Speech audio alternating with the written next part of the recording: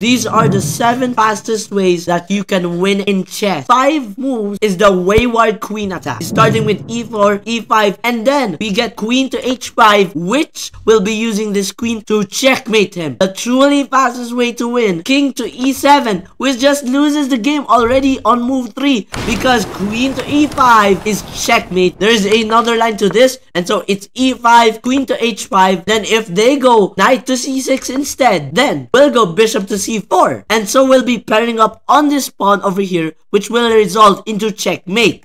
And so if they do something stupid like this move or this move, then this is checkmate. So that's how you pair the queen and the bishop in the wayward queen attack. Let's move up a notch. So let's go here in the English opening. We go first with pawn to c4. They go pawn to e5. Then we go knight to c3. They go knight to c6. All knights develop, all pawns taking some squares, all normal, right? So we got knight to f3. Pawn to g6. We will go pawn to d4. If these lines that they fall for are correct, then you're literally on the trap. They will take because they know that they will get a 1 pawn after that sequence. But they do not realize that when we go knight to d5, and if they go knight to e7, it's already checkmate on the spot. It's suffocated checkmate. You cannot go here, here, here, here, here because of the knight checking you, and plus you cannot cannibalize your own pieces. And that is second fastest way to win a chess game in 6 moves in the English opening. But there is another line here which we can still checkmate with it. So we got bishop to g7, which develops a bishop, which is more reasonable than this, which means we get more chances of getting more checkmates to him. And so we go bishop to g5 after he goes bishop to g7.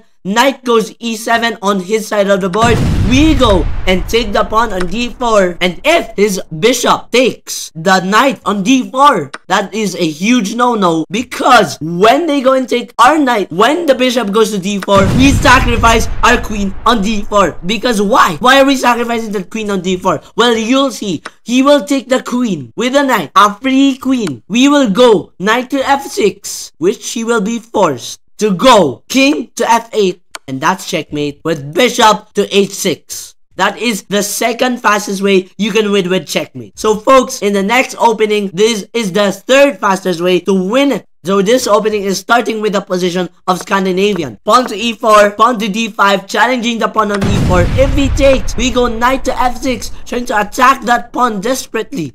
If they go pawn to c4, all is lost for us. Then we go pawn to e6, they take our pawn, we go take their pawn, and we're challenging this pawn. And so they go pawn to d4. This main goal of the opening is to swarm the enemy. Why do we call it a swarm? Because the next piece literally comes in here and checks the king. And so if they cover it with a knight on c3, we'll go knight to e4, challenging that. We go and take the free pawn because he's blocking the queen from defending this pawn, which makes this pawn a free pawn. And so we take the pawn, and now if it goes knight to f3, it's checkmate. Because when we go queen to f2, we cannot take the queen because he will be taken with a knight. Cannot go here because of the queen. Cannot cannibalize his pieces also. It is checkmate on move 8 on this opening. And now moving on to the next opening, which is the fourth fastest way to checkmate someone in chess, is starting with the England gambit. They go pawn to d4, we go pawn to e5. If they take the pawn, it's a huge mistake. This is the England gambit. This is why it's called a gambit, because you sacrifice a pawn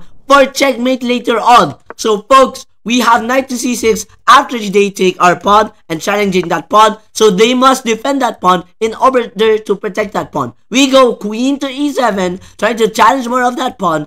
When they will defend it again, there is something wrong. Because now, if we go queen to b4, that's a check, plus a fork to the pawn and to a bishop. So to prevent that from happening, they go bishop to d2, attacking the queen. Just not try to take the bishop, but just the pawn only. We take the pawn, and we attack the rook. They go bishop to c3. They're happy because they're protecting the rook, right? And they're safe because he cannot take the bishop because of the knight protecting the bishop on c3. Are they protected? No, they're not. Because when we go bishop to b4, if you take the queen, we win by taking the king. If they go and take our bishop, and we could take the bishop or the rook. If they go queen here instead, it's all dead for him. Because if we take the bishop, they will take our bishop. Then it's checkmate. He unguards the square that he's protecting from checkmate of us. That is how you checkmate in 7 moves with the England gambit. Win a chess game with these other openings. So pawn to d4 is start,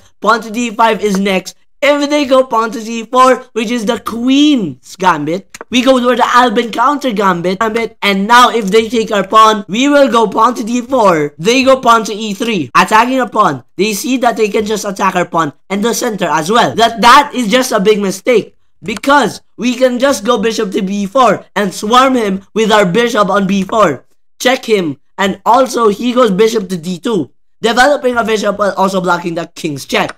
We go and take the pawn on e3. They will go take our bishop. That's actually a bad move. What? You're gonna be checked. And if you take the pawn, which we used to check in, we will take the queen. And that's a free queen votes. And that's how you win the game. But that's not all. If they don't take the pawn, then they go king to e2, and we go and try to develop that pawn into a knight. What? Because it's checked. But if we try to develop it into a queen, then they will just go here and take the queen, and then it's checked. And if we take the queen back, they will just take the queen back. Instead of developing into a queen, we need to develop a knight instead, which leads into check. And if they take the knight, which we use to check him, we will x-ray the king with bishop to g4. Over here, if he moves his king, we will take his queen. And if he goes here, we go and take the queen. You cannot even take our queen because it's being protected by the bishop itself, which we used a while ago. If we go here already, it's gonna be blocked by the knight. So we needed to do this. In the next opening, it starts with pawn to e4, pawn to e5, knight to f3, knight to c6 game. So we go bishop to c4, they go knight to f6, and it's the fried liver attack. And so when it's the fried liver attack, we go knight to g5, and if they go d5, then it's all lost for them. If we take it with a pawn, they will take back with a knight, then we will take back with a knight, because we'll take this pawn with a knight. Why are we sacrificing our knight on f7? Because when he takes, we go queen to f3, and there's a chance that he could go wrong here and be checkmated. The wrong move is here. If they go here, that's checkmate. Because when they take, we take back, they will block, and that's checkmate. You cannot cover any piece from this queen that attacks the king for the 7th opening. This wins in 10 moves. We go pawn to e4, they go pawn to e5, and then knight to f3, and then knight to c6, and then we go pawn to c3. We got 2 knights developed, a pawn taking some more spaces again, and we got knight to f6. This is where this opening falls in place. Where this pawn goes to d4, they will go take our free pawn on e4, and that's a huge no-no.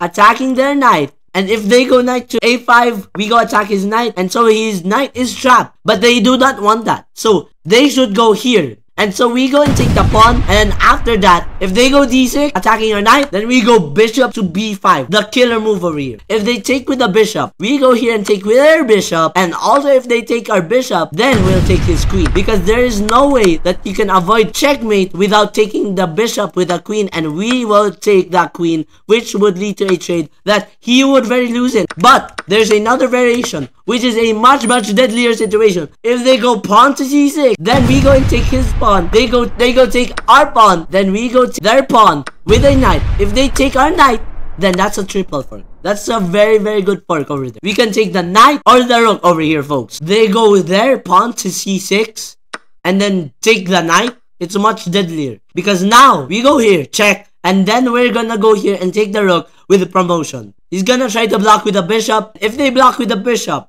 we must go here and take the bishop, and then they will take the bishop. And now all is lost because we can take the rook plus promote with a queen. And that is very insane because now we have a queen and his king be exposed. All the openings out here that can win the fastest. Those are all the openings. See you guys again in the next video, which is tomorrow. Please subscribe and like if you learned something today and which helped me to motivate me to make more videos like this. Peace out.